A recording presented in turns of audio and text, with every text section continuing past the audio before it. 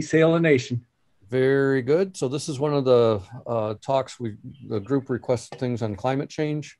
So this is one of our climate change talks. And I'm very happy to introduce Professor Jont Allen. You can see he's at the University of Illinois. And I met Jont long ago, 2, 3, 4 years ago, and I can't remember. My cousin Terry Allen might be able to remind me where we met Jont, where I met Dixon. Jont. In Dixon. Okay. There was a party in Dixon on the 4th of July, I believe. Is that right, Terry? It was a porch party. Okay, good. The last porch party, my father had a big party on his front porch for about 60 years. And Jont and Tom were both at that party on the front porch. And watching floats go by, and they met. And I'm glad you did.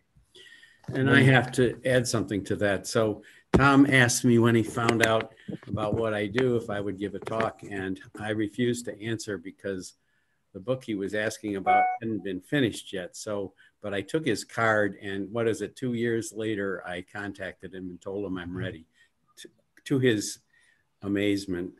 And gratitude and appreciation.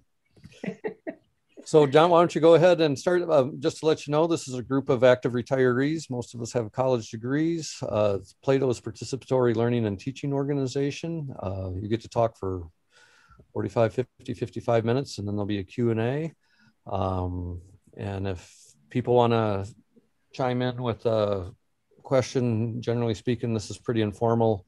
While you're talking, that would be great also. And if that's all right with you. And that's great. I have 2 opportunities written into the talk for questions, but if it's a question about a point I just made and you're confused, then you should pipe in. Also, can you please record this?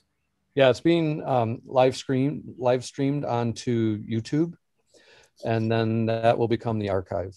So that means it's being recorded by YouTube. Yes. Excellent. It makes it easier than just recording it onto Zoom. Okay, so as we just heard, I'm Professor Jont B. Allen, and I went to the University of Illinois, and I graduated in, never can remember, 1961. That's why I'm such a young whippersnapper. And then I went to the University of Pennsylvania, got my PhD, electrical engineering, and then I went to Bell Labs for 32 years in the acoustics research department. Then I retired, thank God. There was nothing to thank God about. It was a great job. And then I was invited to come to the University of Illinois, and I've been here ever since. And at the moment, I have no plans to retire. So I've had a very broad spectrum of interactions with science that have given me a very broad perspective of what's going on. And so when I learned about the problem of climate change, I came an was really consumed with what could we do about this. And the funny thing was I knew zero thermodynamics, and in order to solve that problem, you have to learn thermodynamics. So that was my first task. So the topic is desalination of seawater by direct sunlight. And I had a subtitle here, Nature's Way, but it interfered with the talk and subtitles in the talk, so I took it out. But this is I'm inspired by nature.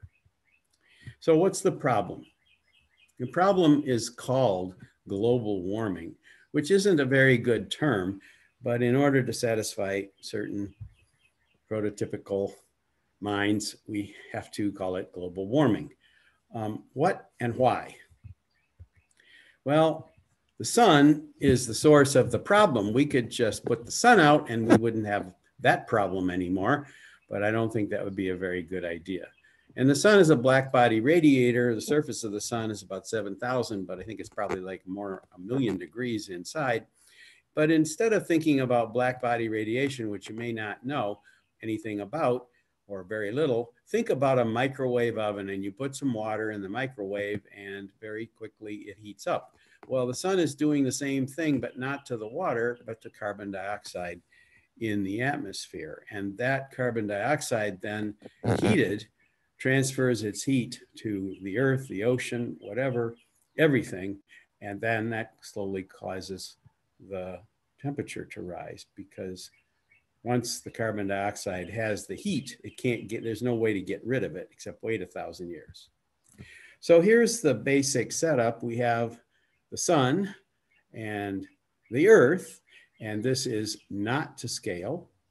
So this is a 400 times scale down the sun, scale down the earth.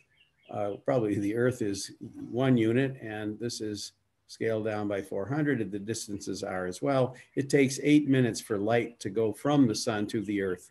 So that gives you some kind of an idea of how far away it is. It's a long distance. It's a very unique situation.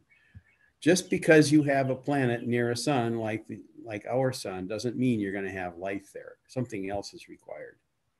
One thing is low CO2. We have 400 parts per million of CO2. It's something like 0.04% of our atmosphere. This is slowly climbing, as we'll learn. And if it gets over 400, which it was for a long, long time, thousands, if not more years, then it trips the energy balance. It doesn't take very much carbon dioxide to change the situation. Now, how we can learn about this by looking at Mars. Mars's atmosphere is 95% carbon dioxide, and it had lots of water. And I think the time scale was 1 billion years ago, but the water disappeared. Is there water on Mars today? That's not particularly controversial, but where it went may be. So the water is gone. Well, in some sense it's gone. And there's this nice video, which is not very long, that talks about this. It's a written article in the New York Times, and you can see it was the March 19th. But let's go back to the beginning here. Well, I guess I don't have any control over that. That's a picture of Mars. This is produced by Goddard Space Flight Center. The blue parts are the water. And this is probably, I don't know how long this video is depicting Mars, but the white thing at the top is the polar caps. So this is what Mars looks like today, roughly. It's got a polar cap, but it's a desert. And here's what it looked like. I'm saying 1 billion years ago. I don't know the actual date. So it had a lot of water on it. And we know that for a fact because you can see the erosion. And if you've ever seen a picture of Mars, which is highly likely, you've seen the erosion. But then as time went by, the water disappeared. And one thing that can happen is that it'll freeze and it can turn into water vapor when the sun shines on it. There's a lot of possible things that can cause it to disappear. But according to this article, what happened is some of it went into space. Mars was once wet. Today, Mars is dry as the desert, except for ice deposits on its polar region. Where'd the water go? Some of it disappeared into space, but most of it, probably just 99% of the water is still there, embedded in the rocks down below. That's a theory, but it's supported by some data, some good data. Okay, so that's a very worrisome prediction of what's going to happen to Earth. If the carbon dioxide goes from where it is right now to 99%, it doesn't have to get close to that number, something very serious will happen. So I know we all know there's controversy about the existence of solar warming, but there is no controversy about the carbon dioxide levels since 1950. It was interesting that a University of Illinois professor started measuring the carbon dioxide back in the 1950s on Hawaii. And that's why we have this record. Now, you have to appreciate what's going on here. This is showing the parts per million of the carbon dioxide. There's two different scales here, and I forget what the two are, but this is approximately parts per million, I think. So back in 1960, it was like 480. And earlier it was like 400, and it's going up. And you can see that the slope changes from here to there. So in 1980, the slope went up a little teeny bit. And there's this oscillation sitting on top of it, which you might well ignore. It's shown in this upper corner. Can you see my mouse? Tom? Yeah, we can see the mouse. Yep.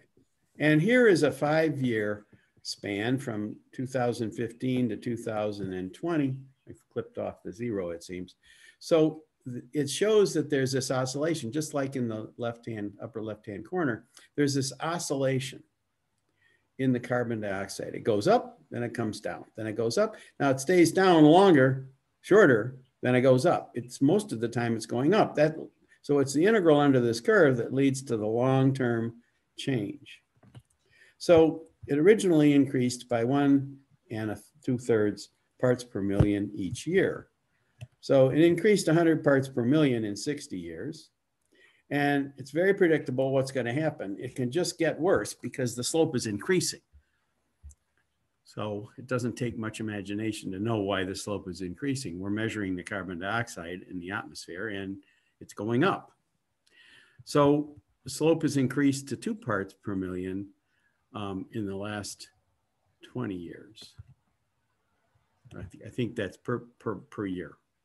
So it increased from 1 2/3 to 2 in the last year, and that's what it's been for the last 20 years. That sentence isn't very clear. So it oscillates. Why does it oscillate? This is the key to understanding what's going on. In the summer, it decreases. And in the winter, it increases. So what's going on? Well, the Earth is on an axis. Oh, I don't have to do that. This is going to be automatic, I think. Oh, I'm going the wrong direction. So the Earth is at an angle, and as it goes around the sun, so at one point, the sun is shining on the southern portion, and the other time it's shining on the northern portion. And so when it's shining on the northern portion, we call that summer, and the CO2 drops. When it's shining on the southern portion, the CO2 rises, and it just oscillates back and forth, and it rises more than it drops, and so there's a net increase. So why does it drop in the summertime? Because there's more foliage, there's more green stuff on the northern hemisphere than on the southern hemisphere. So when the northern hemisphere is exposed to the sun, that's enough to cause the net carbon dioxide to go down. And when the sun is pointing at the southern hemisphere, it goes up. So the Amazon forest is in the summer in the southern hemisphere. You burn that down, this is going to get much, much worse, which is exactly what they're doing. So I went over this. So CO2, this correlates very nicely with so-called temperature change or the melting of the ice caps, fires, all of the things. When the temperature goes up, the water evaporates and there's less water, groundwater, and all hell breaks loose, basically.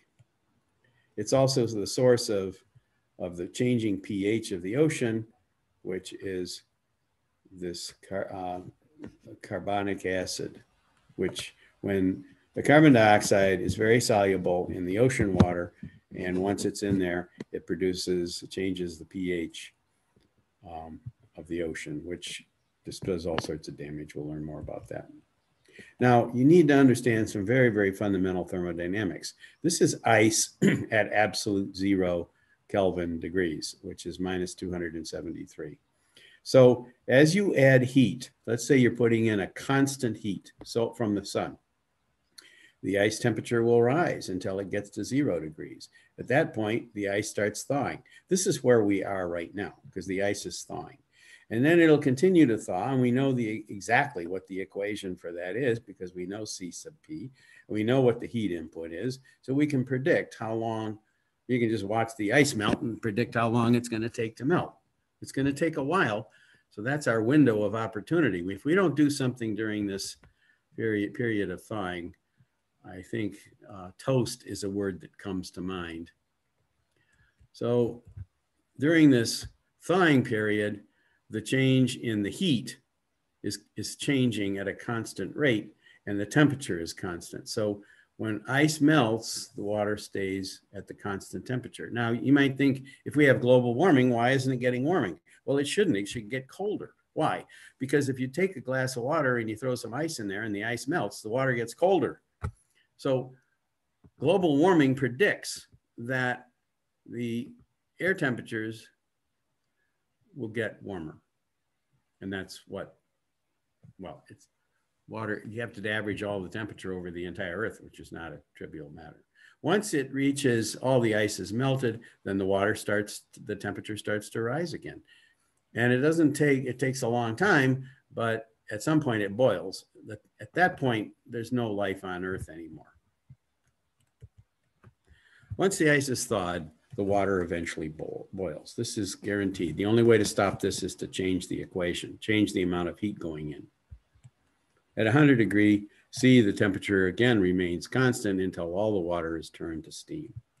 Those are just easy. This is an experiment that you do in Physics 101. It's very, very simple experiment and very well understood. Okay, some people say we don't have enough water. Well, that's absurd. We have the oceans, but of course, the oceans have salt in them. How much salt do they have in them? Is it a lot of salt? Well, if you taste it, it's enough to make you gag. It seems like it's a lot of salt, but it's not. So massive desalination of the oceans is the solution, but how can we do that?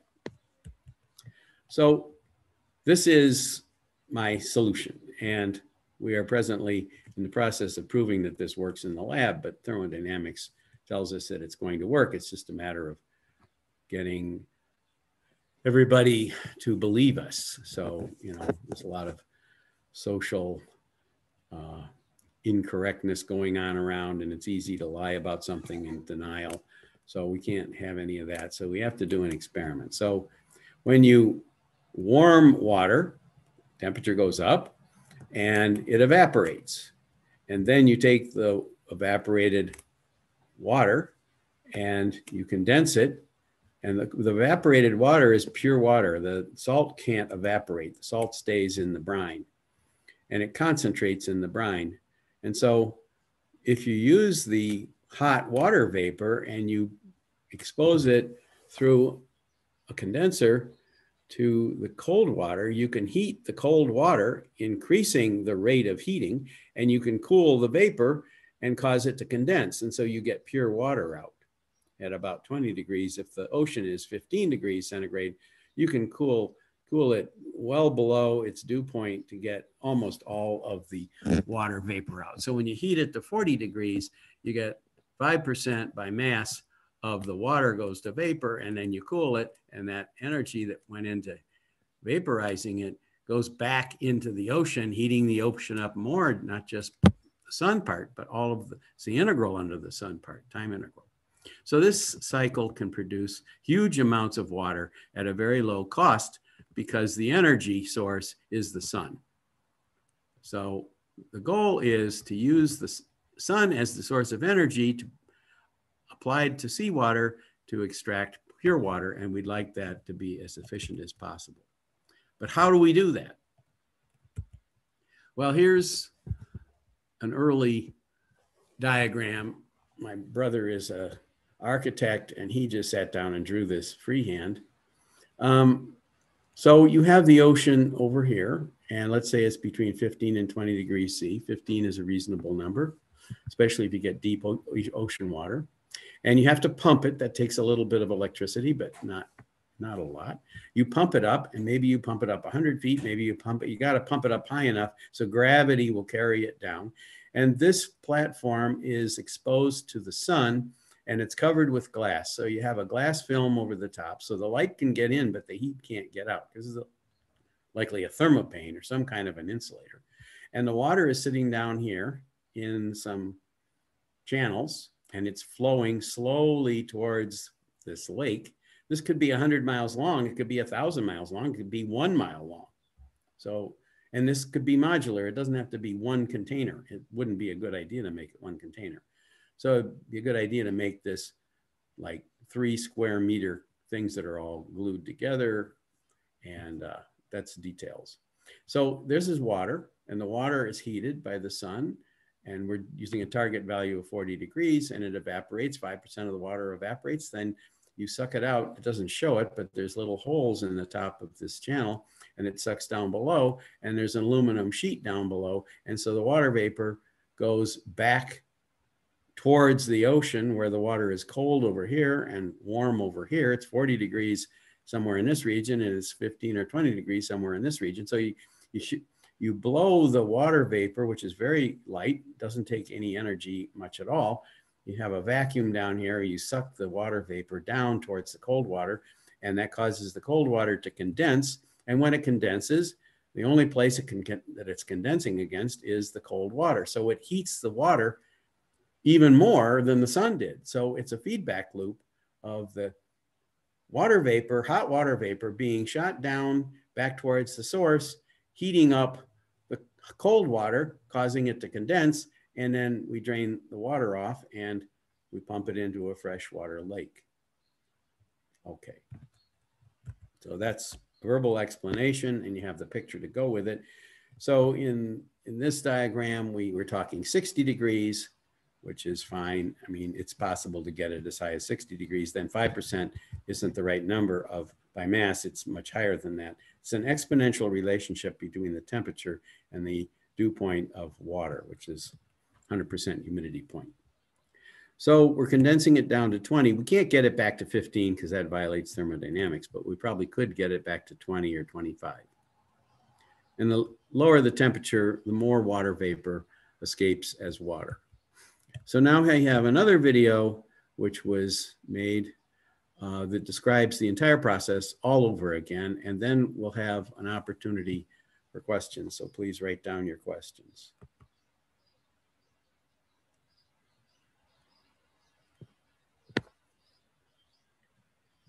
Humanity faces an existential crisis like none it has ever faced before. Is the video, everything working, Tom? Yes, it is. If you want to enlarge your screen, that'd be fine too. You're good. Just go with that.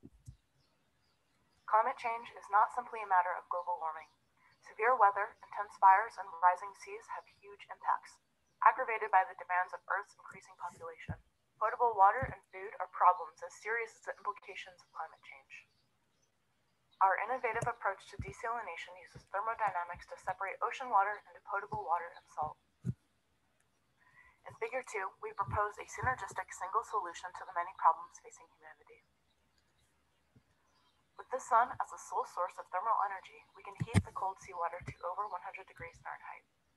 Given this 1 square meter of solar input, 61 kilograms of water will be heated to well over 100 degrees Fahrenheit, raising the humidity to 5%, thus releasing 3 kilograms of pure water vapor. Scaling up, 1 square mile of the Sahara Desert is 2.6 million square meters, releasing 8 million liters or 8,000 tons of pure water each day. This amount of water can create thousands of huge lakes and arid deserts to grow plants. As these arid wastelands evolve into jungles, they will naturally remove the carbon dioxide from the air. Water and food will become a free resource.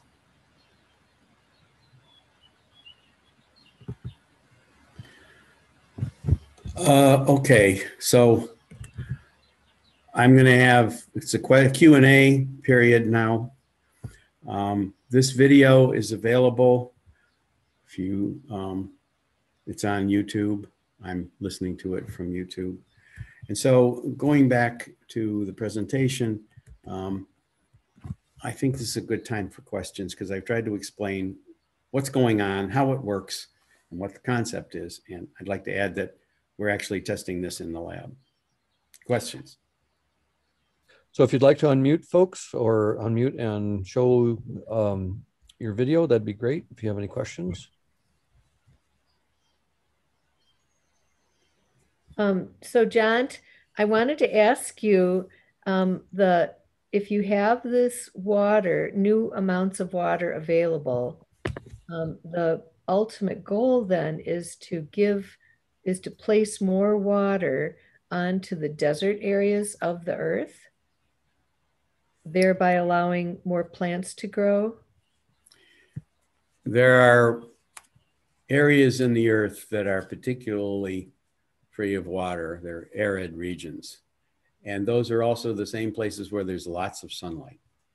And so people would hopefully be highly motivated to try to plant those. So I'm thinking of the Sahara Desert. I'm also thinking of the West Coast in California, maybe near wine country, something like that. There's a lot of food that's grown in California.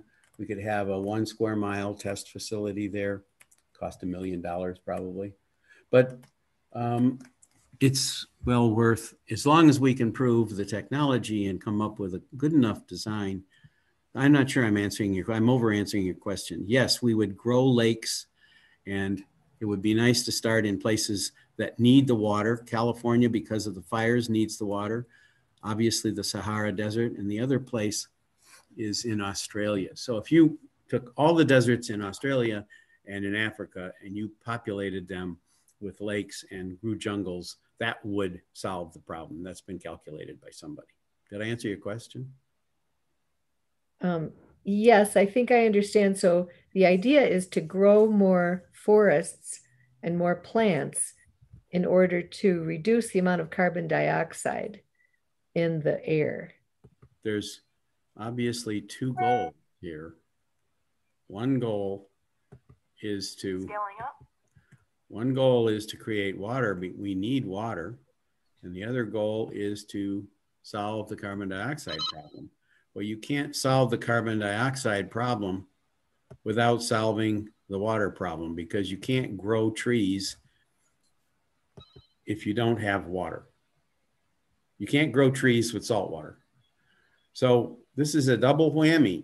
It's doing two things at once. Water and food will become a free. We're doing two things at once. We're desalinating water, and we're getting huge amounts of it, energy speaking, for free, because we're using the sun. And then we're turning the Sahara Desert, if it had water, would grow trees and plants. And then you could populate this with animals. People could live underneath the platform. So it's a synergistic solution to the problem. Now, did I answer your question? Does this process raise the salt level of the ocean? No. And should I answer why it doesn't increase the salt level? It actually does good things to the ocean because it lowers the pH. If you're taking carbon dioxide in the form of calcium carbonate, ultimately, out of the ocean, you're lowering the pH. And so that makes it healthier like it was 1,000 years ago. And you're not raising the salt level because you're taking, I'll answer that question in the next slide or two. So let's hold off on that. It's a very, very important point. There's no salt goes back into the ocean because it comes out as salt and you pile it up. And then what do you do with that salt? Well, salt's worth a lot of money all by itself. Somebody jokingly said, well, we'll just take the salt and we'll mine it for gold and gold coins will come out. Well, I'm not sure how realistic that is, but it's a cute hypothesis. Did I answer your question? Not completely. Yes. And John, what would be the albedo effect of not only having the solar collectors, but also the growing plants, converting hot sands into cooler grasslands or savanna or forest? Well, the only thing intelligent I can say about that is it's not going to make it worse. It's going to make it better. We're using sunlight and we're converting it into water vapor. We're storing the energy and then we're taking that energy to reheat more water. I'm not sure that effect is going to reduce the way to get the temperature down is to get control of the carbon dioxide. And the way to get control of the carbon dioxide is to grow plants and let the natural processes take place. And the world would be a better place with more. The Sahara Desert, as I understand it, used to be a jungle. So that's why I was just wondering what, if you, even if it's not a huge slice of the pie, what size of the supply, the albedo, reducing the amount of heat reflected back in the atmosphere might be.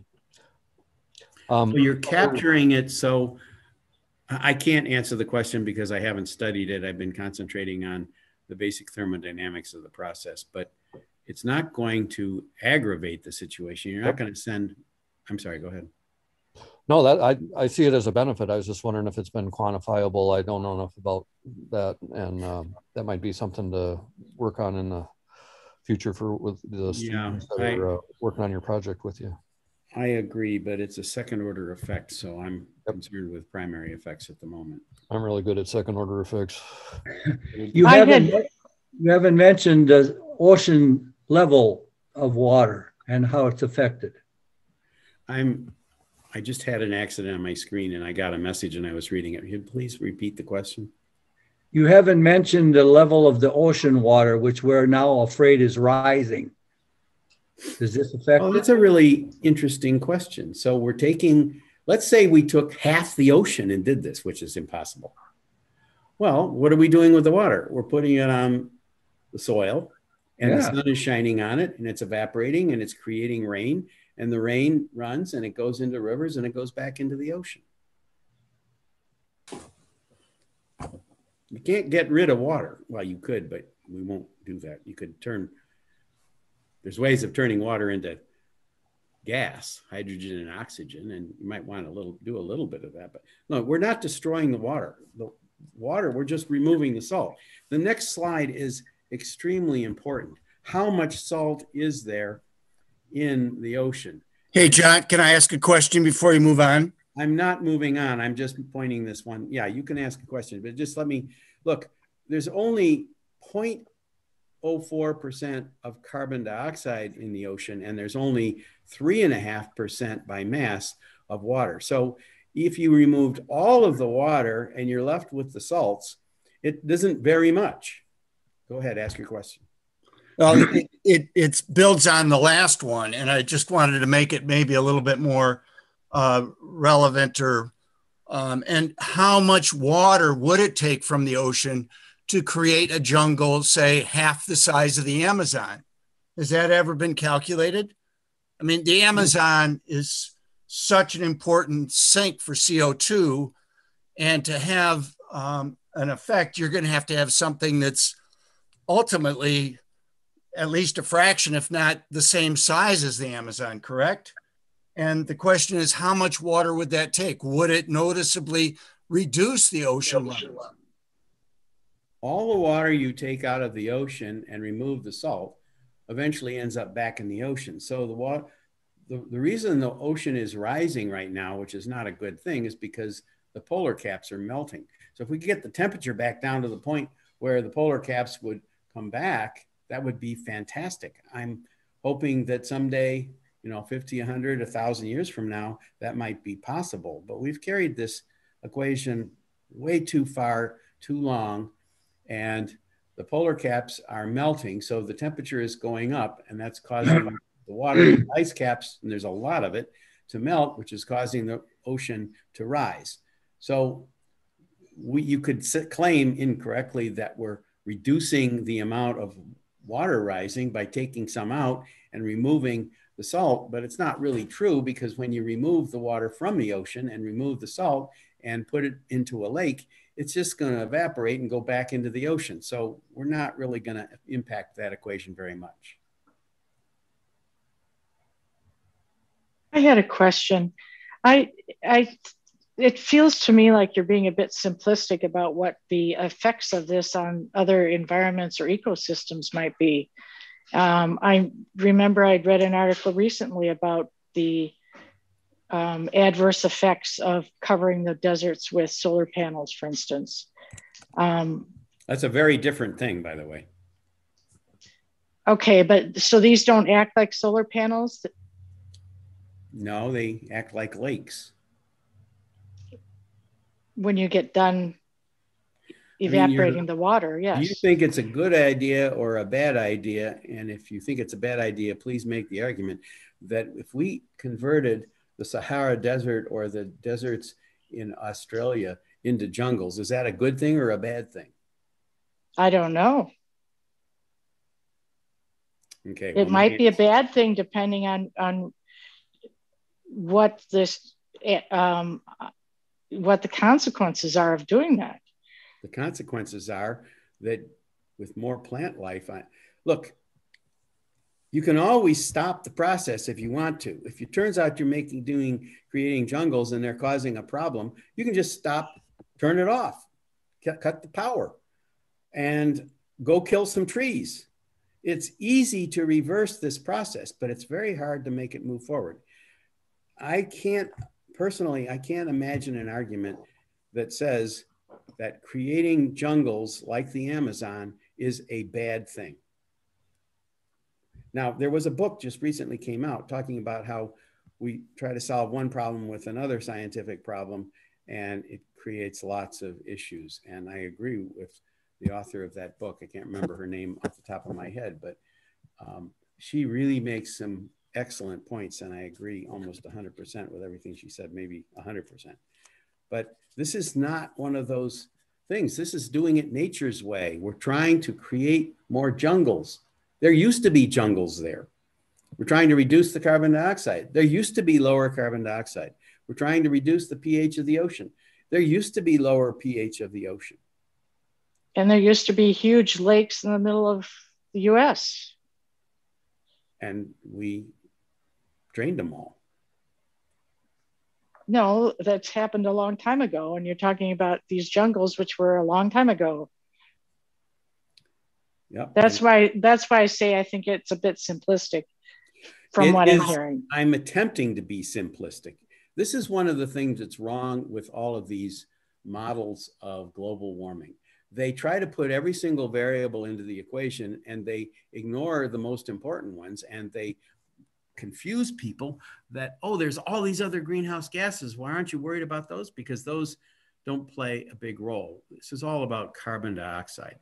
So it's a good model, simplifies it to the essence. Now, that doesn't mean that the model explains everything, but we have a panic situation on our hands, and we need some way of reversing the trend.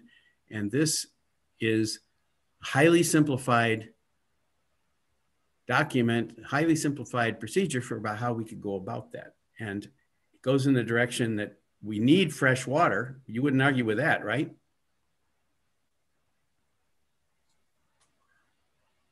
Hello? Yeah, I'm here. We need fresh water. Go ahead.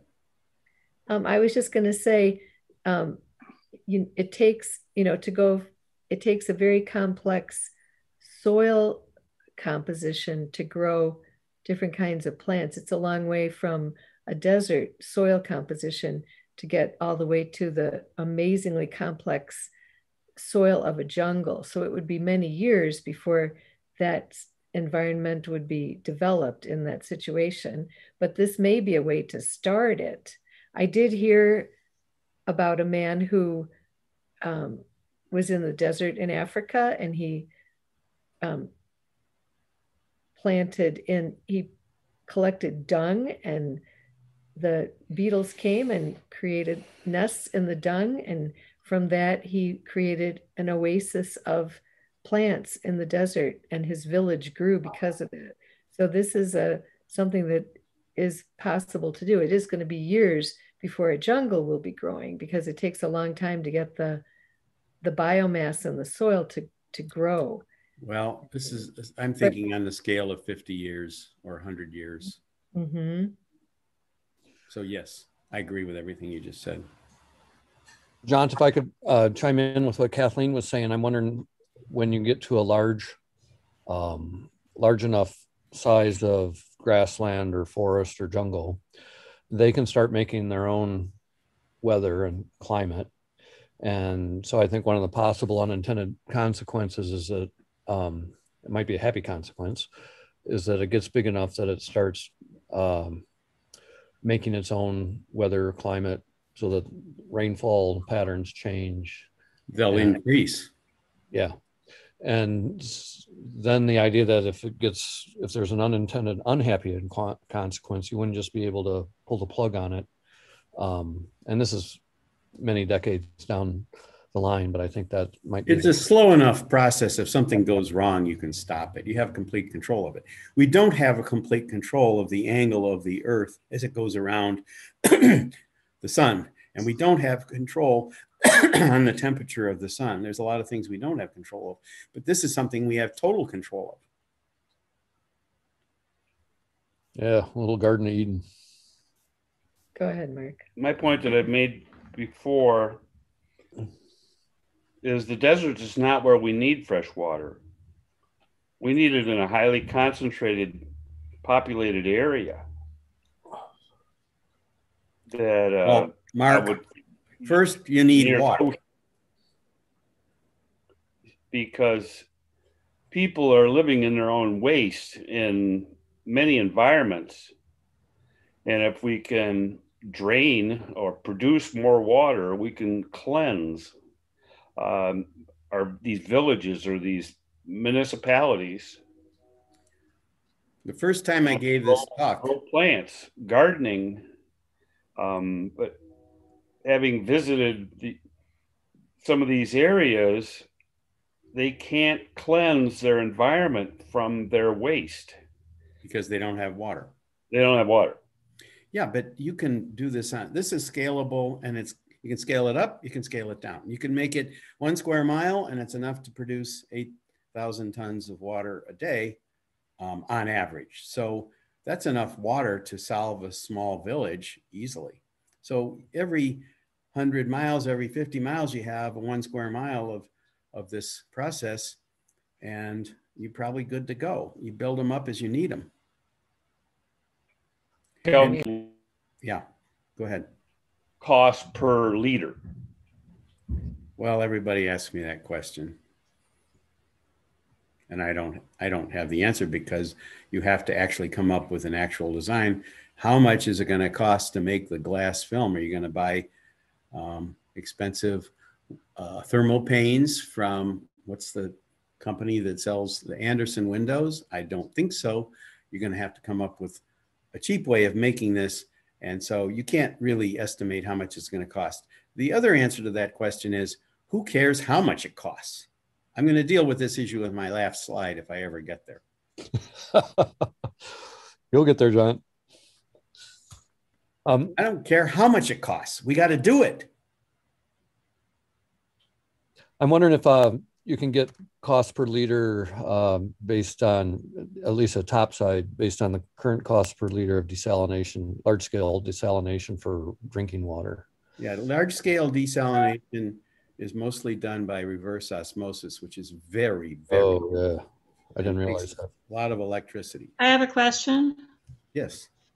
You mentioned that you were in the process of proving this as a tenable solution.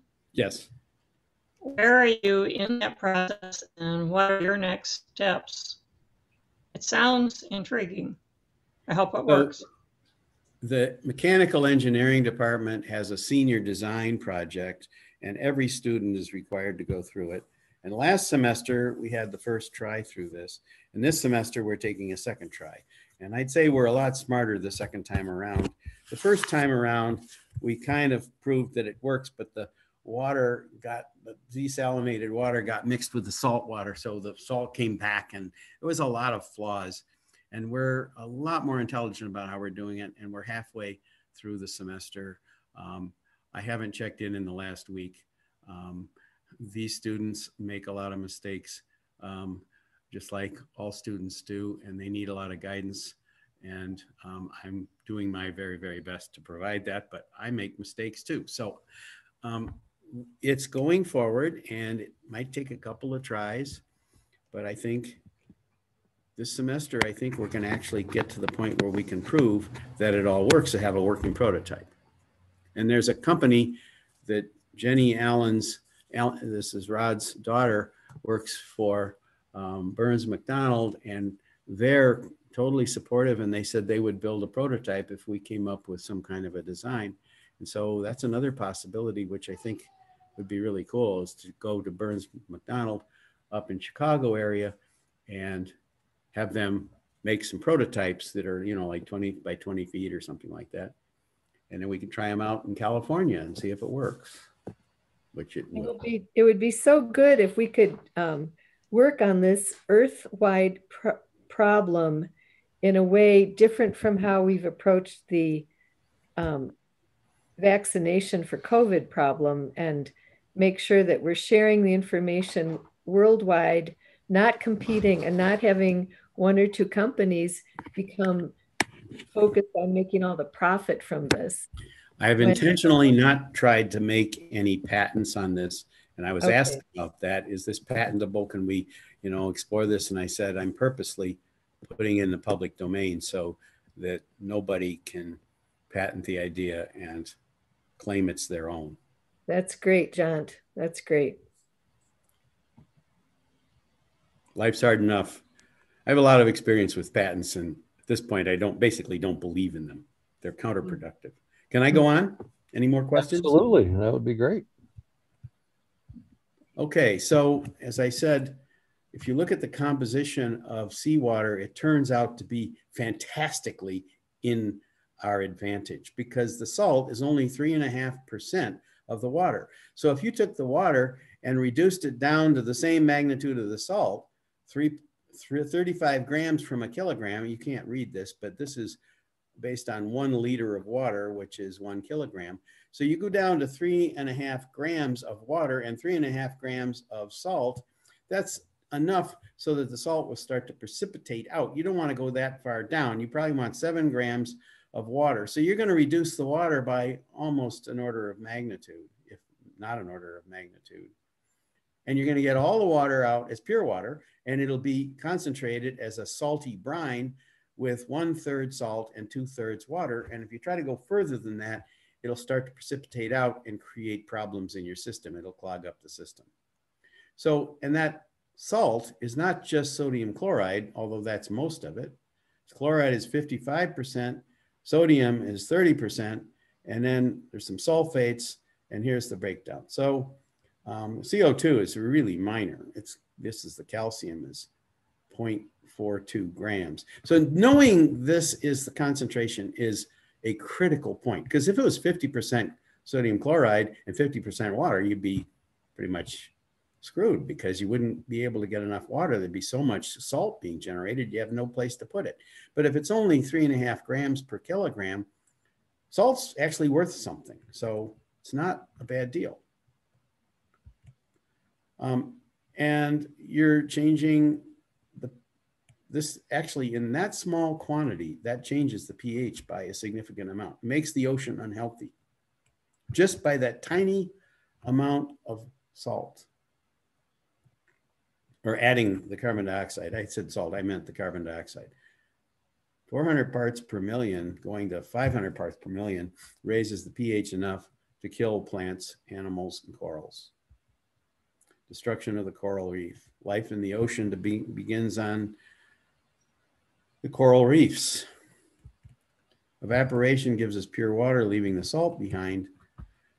And the water can be used to grow plants in the desert, and they consume the CO2. So this is a repeat. This is the 3rd time I've said that. Without potable water, you can't grow plants. I've had that question. Can you grow plants with salt water? No. Okay, so massive desalination. This is another review just to make sure everybody gets it. So the amount of CO2 is going up. And when it crossed a long time ago, the 400 parts per million point, that's where the temperature started to go up, and we were leading into the polar caps getting ready to melt. So can we use direct sunlight that's supposed to be heat, and evaporate cold seawater? And if so, how? Well, I've told you how the sun heats the salt water up to, let's say, 40 degrees or higher is better. And then the water evaporates, and that's water is pure. The water vapor is just individual molecules of water floating around in the air, and there's no salt. Salt's very heavy by comparison to water. And then you take that water vapor when it's close to the dew point, which is 100% humidity, you suck it down and you pass it underneath the platform where there's a heat exchanger, and you condense it by cooling it down to 20 degrees. You can't go as far as 15 because that violates thermodynamics, but you can go down a lot below 40 or 60 degrees, and there's an exponential relationship between the amount of water vapor and the temperature. So it's not linear at all. So if you go down to 20 degrees, you've gotten most of the water vapor condensed. So when you cool the water vapor, it releases all of the energy that went into creating the water vapor. So you heat water and it evaporates. You can do this experiment on your stove top. You just put a liter of water in a big pan and turn on the heat and say, how long does it take for all the water vapor to go away? And you're left with the residual. You put some salt in it, you'll see the salt at the bottom of the pan. I did this the other day. It took me from 9 o'clock in the morning until noon to get rid of a liter. The temperature of the stove was very, very low.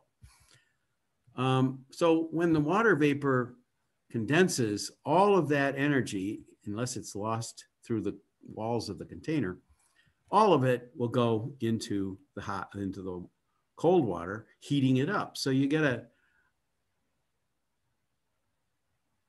what is this about? So it's a feedback loop.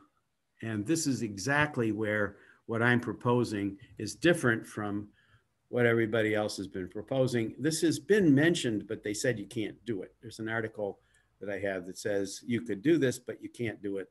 It's not efficient, but I'm showing how to make it efficient. And I haven't talked about that. So you can increase the yield basically you can maximize the yield, which means you can make it 100%. So the amount of heat that'll go in is the integral of all of the heat that went in during the entire day. So the process can go into the night. And you could supplement the process with reactors if you wanted, or any other source of electricity. You can put heaters in the water and heat it up electrically. But that's not good because that's not green.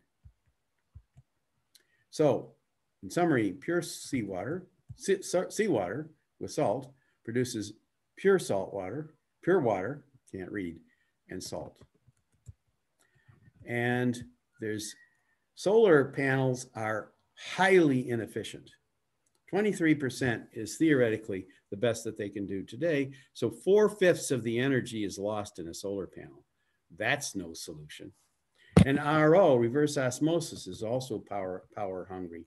That's a terrible way, and it clogs up the membranes. It's a very complicated process.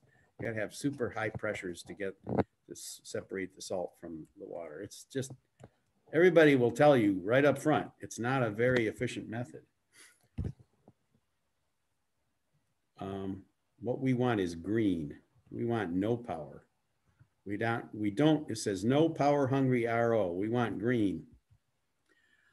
So the main question is, how much of the heat of vaporization is resulting in condensed? Can it be recovered? The answer is yes. So you heat the water, you get 5% or more vapor, you cool it, and during the cooling, you recover all of the energy. And what's the maximum temperature that the sun can raise the water to? Well, you can boil water, but it requires a pretty complicated setup with a lot of mirrors to concentrate the sunlight. But you don't need to. 40 degrees is more than enough. 100 degrees Fahrenheit, 110 degrees Fahrenheit would be desirable and get you into a range where you can get a decent rate of return of water vapor.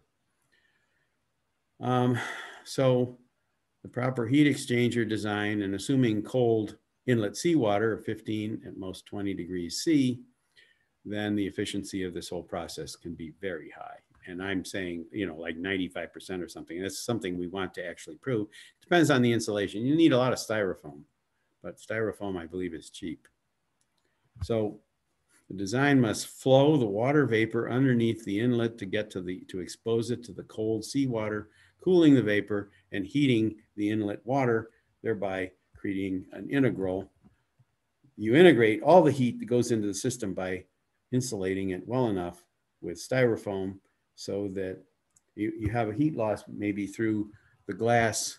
If you have a thermopane with argon in between, that's a pretty good insulator that lets all of the light through. So there's some design issues there I haven't tried to deal with. Okay, so who's going to pay for it? Well, this is philosophical. Nobody wants to pay for it, but our choice is to be or not to be. That is the question. Somebody better pay for it. Look, the railroads and auto industry, mostly the auto industry, well, the railroads are interesting because people who made the railroads all became billionaires. So there's money to be made here. We're used to free water. We just pump it out of the ground. Well, that's going away. We've pumped all of the water out of the ground. There's plenty of places today, like India, where there is no more water under the ground. So they got to find another source. So you got to go from a model where you get free water for the price of pumping it up to paying for it. So we need a cheap way of doing it. And the energy is the biggest component to the cost. So the railroad industry proves to me that you can make a lot of money if you jump on this bandwagon because there's a lot of money to be made. So this is not that negative. You're going to get a lot of billionaires out of this industry, I predict. The other interesting example is the auto industry. So the auto industry pumps all the oil out of the ground for almost nothing. Then they sell it for, $3 a gallon.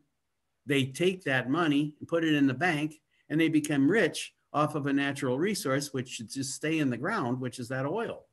So they've made a lot of money. Basically, you need to reverse everything, all the damage that the auto industry has done over the last 100+ years. They've burned all this oil, creating all this carbon dioxide, and they put the money in their banks, and they're the wealthy people. And I think they should pay for it. Break them, I don't care. Well, don't quote me. So who's going to pay for it? Well, to be or not to be, that's the question. All the billionaires and the millionaires in the United States and all over the world have made their money on railroads or the automobile industry. There's a huge need for inexpensive transportation, as in India. I'm not sure what my point is there. Today, there's a huge need for cheap and clean water. So we got to have a different way of doing transportation. And I think that there's clever people that have figured out how to do that. There's a lot of, electric cars are actually much better than gasoline cars. That's been demonstrated categorically. They're more efficient. They have better torque. They are easy to take, like my Prius.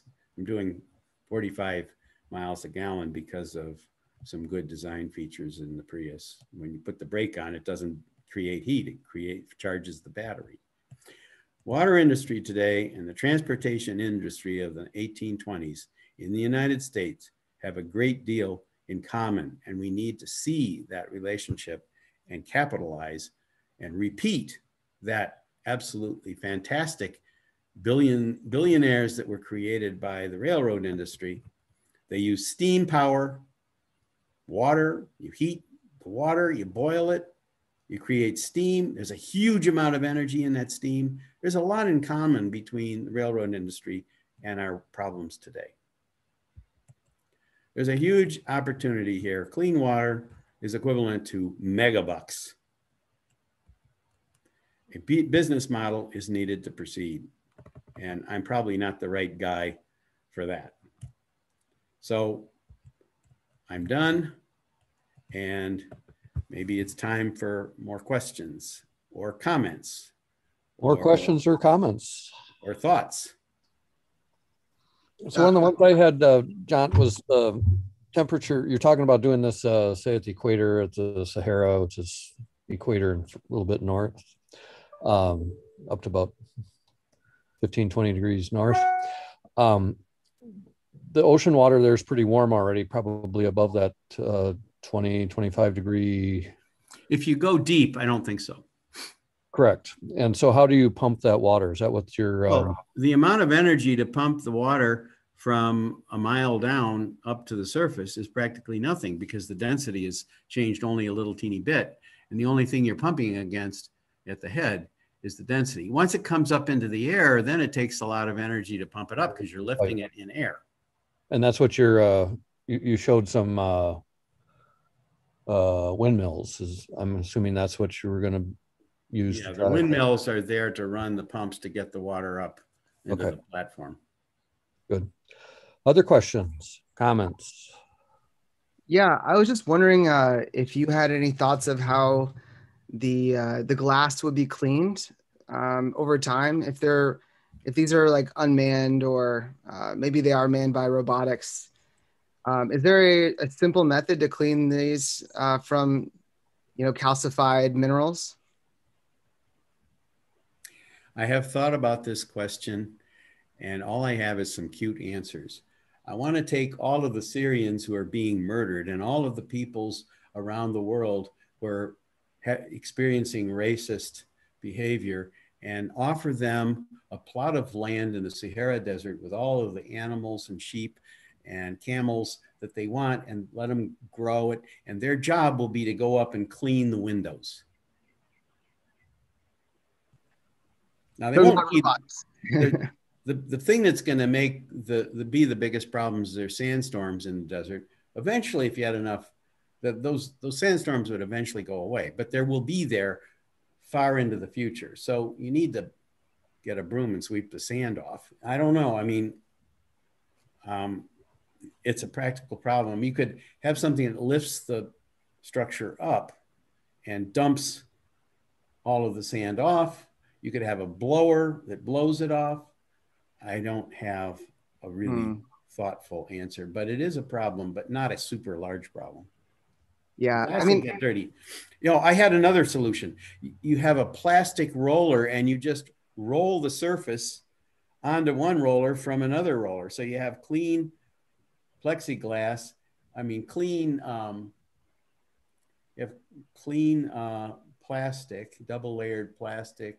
So you've got an insulator and you just turn a crank, or there's a motor that runs this plastic off of a big roller onto another roller, and it goes down below where it can be cleaned and put on another roller. And when you've rolled all the plastic from one place to the other, and you've cleaned it down below where you're not in the sun, then you reverse the motor and you go the other way around. So, I mean, it's an attempt at being a creative solution.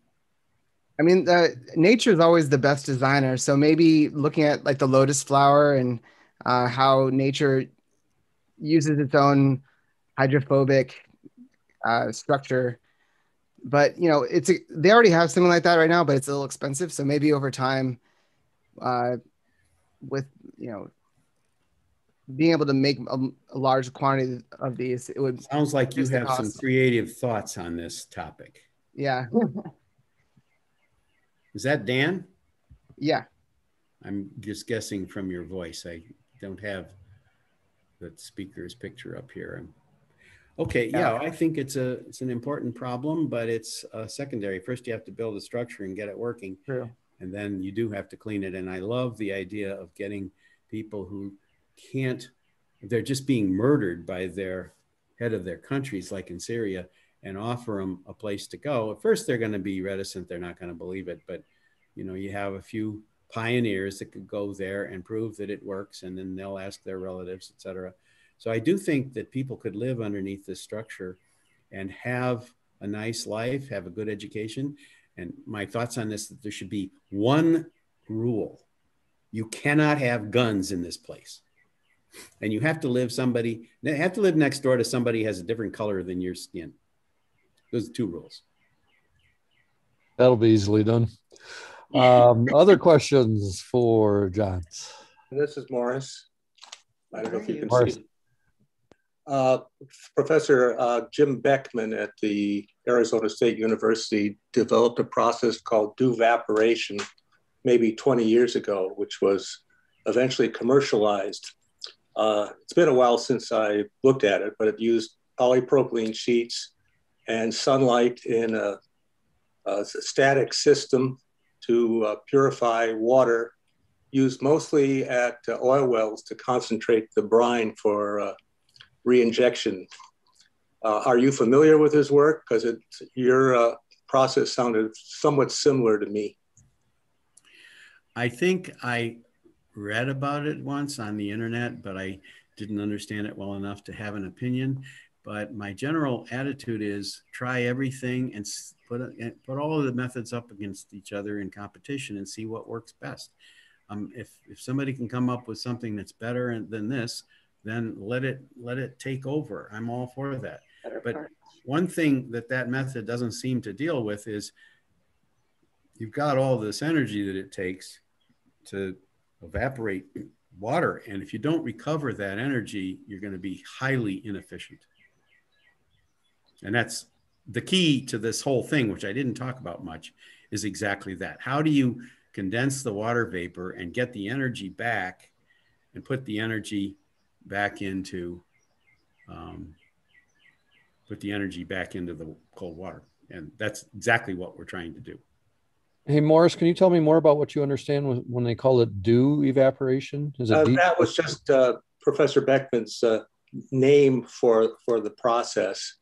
Was this the process where they take the moisture coming off the ocean and it's just the moist air and then they condense it? No, it wasn't anything to do with the ocean. That's another technique that's being used. Yeah, and I admit that I haven't talked to him about it in quite a few years, so my memory is a little foggy on it. Other than it had no moving parts. It was polypropylene sheets that were put together in some sort of fashion, and evaporated water on one end just by natural processes, condensed at the other end, and the remaining water, or brine as it were, was concentrated, and that it was licensed and used at various oil fields. Beyond that, my thoughts are that since you're making prototypes and designing them, there might be some useful hints or tips on what he did that might apply to your system. Well, I don't want to bring any licensed technology. Oh, the patents expired long ago. So well, how come, whatever's in the literature. Can you please send me an email? Just Google Jont Allen and you'll find me really quickly. Okay, and I'll proceed with Professor Beckman to see what he can send. That'd be great. And was that Arizona State, did you say? ASU, yes, in Tempe. Professor Beckman is one of my summer lab colleagues here at UW. That's where I teach. You're there, Dan, at Arizona State? Yeah, I teach at Arizona State. What do you teach? Computer modeling for design. Very nice. In the industrial design program. Very good. Other questions for Jont? Yeah, I had one. Most of the solar apparatuses I'm familiar with seem to use mirrors to concentrate the sunlight onto the action part of the device. Do you anticipate having mirrors incorporated into this too, to just reflect the sunlight onto the actual part that's doing the evaporation? No, I don't think that's actually a very good idea. Okay. Because they're trying to get the water up to a really high temperature. They're trying to create steam. And so they're taking, a square mile of mirrors and focusing it on one point and getting the water very hot. And you don't need to get the water very hot. I mean, 40 degrees is not the ideal temperature, but 60 probably is. I'm talking centigrade. So you just want to get the water evaporated enough that you can harvest this water vapor. You don't want to boil it because you've put so much energy into boiling it. That's why they have to have all those mirror concentrators. So I think I would put that in the category of a bad idea. Okay, thanks. Don't tell the guy that's designing it. That's out in somewhere. They're doing that in the desert. Yeah, some of that's, if I remember right from my drive this summer, they're doing molten salt, but that's for heat. Molten salt is a very important ingredient in thermonuclear reactors because of coolant, and that makes them safe. And this is something that's going to be in our future where they could, I hate nuclear reactors because they're so dangerous, but this makes them safe. Other questions, comments? Note that my talk was over a few seconds after 2 o'clock. Way to go. I didn't plan it that carefully, but Did you hire the cardinals and the robins to be in the background, by the way? no, I just left the door open. Yeah, that was really good. We do feed them birdseed. Well, we call that a bribe here in Wisconsin. Yeah, we have 3 acres with stream and woods, and I was here for 6 months, and all the realtors told me there is no such place like this until one day a realtor delivered me to the site, and I said, "Way to pink go. house? I can't stand pink houses." Well, an hour later, I was ready to put in an offer. Way to go. I grew up in a pink house. I lived. Other questions? So it'd be very interesting to see what your next scale ups are so that you can answer, or at least start to address some of the questions people had about cost and the secondary issues you're talking about, like with cleaning, and because that's why you do a larger and larger scale prototype. Do you have any idea what the next year, 3 years, 5 years holds for you? No, but in the next few months until the end of the semester in May, I hope to have a categorical proof that the fundamental concept works, because there are people, skeptics, especially people who are familiar with thermodynamics, who basically don't believe what I'm saying. And they don't believe it for multiple reasons. They say it violates the second law of thermodynamics. And I get in big arguments with them, friendly arguments, but they just have this bias that says it can't work. And it's like magic. You're getting energy for free. And so we have to do a working prototype, or we're not going to convince 100%. We'll never convince Donald Trump. Okay. So let's not worry about that. But we can convince any rational people who believe in science. And so that's my goal until the end of the semester, is to have a categorical demonstration that the basic principles work. Then the next thing is beyond that, is to go to Burns McDonald and ask them to make a prototype that's maybe the size of a dining room table that can be disassembled. And then we got to figure out where we're going to get the money to put it together out in the California desert or on the coast, and give them some water so they can put the fires out. Very good. Plans. That's as far into the future as I can think. Other questions? John, I'm thinking this is like you are like Wilbur and the Wright brothers with their contraption the first time it went off the ground. There's a lot of basic research that will be going into this and making it work better as time goes on. It's going to evolve for sure, assuming it works, which I'm totally convinced it works. I've seen that it works. I did a stovetop experiment a couple of weeks ago, and I proved that it works. Almost. I can't even make dressing on a stovetop, so this will be good. Appreciate that. Other questions? I appreciate the opportunity. Yeah. And I really enjoyed trying to answer your questions. I hope I answered them. I'm looking for somebody who can tell me I'm totally wrong. I'm full of donkey doo-doo and the whole thing can't work, so I can learn. I love being wrong. I wrote in my book, I love being wrong because I learned so much. But so far, I haven't met that person. Well, we'll see if we can find one or two. So thank you, Tom, for the opportunity.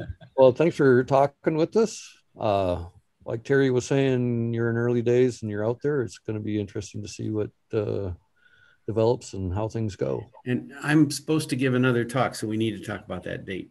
Yep, and that'll be on your book. Is that correct? Yeah. Good. All right. So I'm going to say let's see if I can end the recording.